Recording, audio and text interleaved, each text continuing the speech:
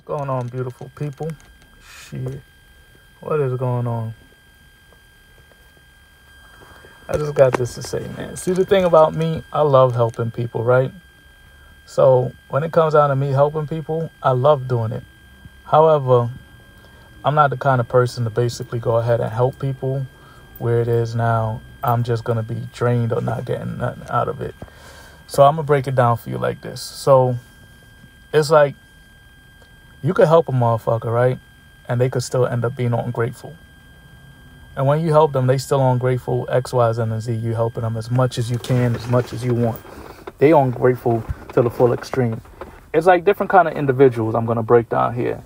You help them as much as you can, as much as you want. And they ungrateful. And that kind of individuals, you help them, they go ahead now.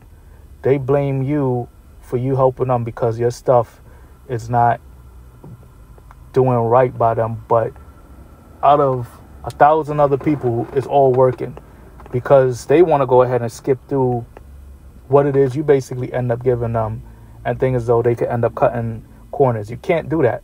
You can't do that with most of these things, especially living in corporate America or trying to end up conducting corporate business or whatever the case is. The last thing of it is to, sorry, I got to sneeze. I'm trying to hold it in, is you can't help people. I don't like to end up helping these kind of people. These be the worst ones. You help these kind of people where it is now. You helping them and you helping them for free out of the kindness, out of the goodness of your heart. And then when you help them, they go ahead now and they run with your shit and acting as though it's your shit. Like if they came up with this shit, like if they made this shit. And now here it is. Now they profiting off of your shit. Or they, as I said, they acting as though they was the ones that originally came up with the shit. This is why I believe in copyright and patented, trademark, and all of these other arrested stuff in order to basically end up having something locked down where it is now you own a lot of these things. And nobody could basically end up stealing this away from you. So tap into my credit program and course what it is I have going on and get your credits fixed. Get your free credit book. Get your help what it is you need. Get your time with me. Get all of that. Because after these 15 days are done, I will not be available in order to basically end up doing this.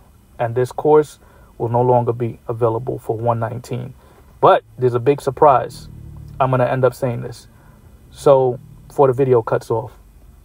So I know a lot of y'all that I've been working with that's end up paying me for the 119. You know, we just started. It's going good so far. Really good.